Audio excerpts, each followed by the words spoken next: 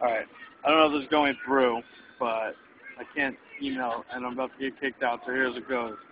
Dispatch 3. It's 5:14 in the morning. Just another mall rat.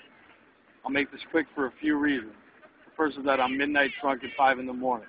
The second was going to be something else, but now it's that a guy just told me that I might or might not be in a ticketed area, but has a good chance of getting swept by security.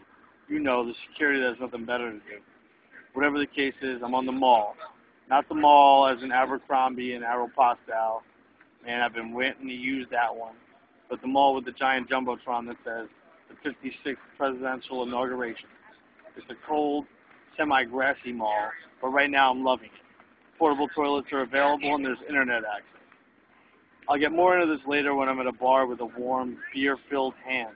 But it's hilarious how the city is divided by the colored ticket you hold, or the colored ticket you don't hold. On the walk here, which I kicked off at about 4 in the morning, my friend and I passed 3 lines that we were not welcome on. First there was the blue line, which I presume is pretty important. I presume that because the people waiting in it were complete cockroaches. Next there was the silver line, which wasn't for seniors as the name suggested, but which I cut anyway as if the folks waiting in it were senile and paying no attention. So that brings me to the point where I can no longer write. My paws are frozen, and if the rumors floating around here have any veracity, and it looks like they do, I'm about to be bumped like Tony Montana's keychain. I'm here, though, and you can count on me to continue relaying the inaugural experience from the most frigid, uninvited point of view out here. Peace.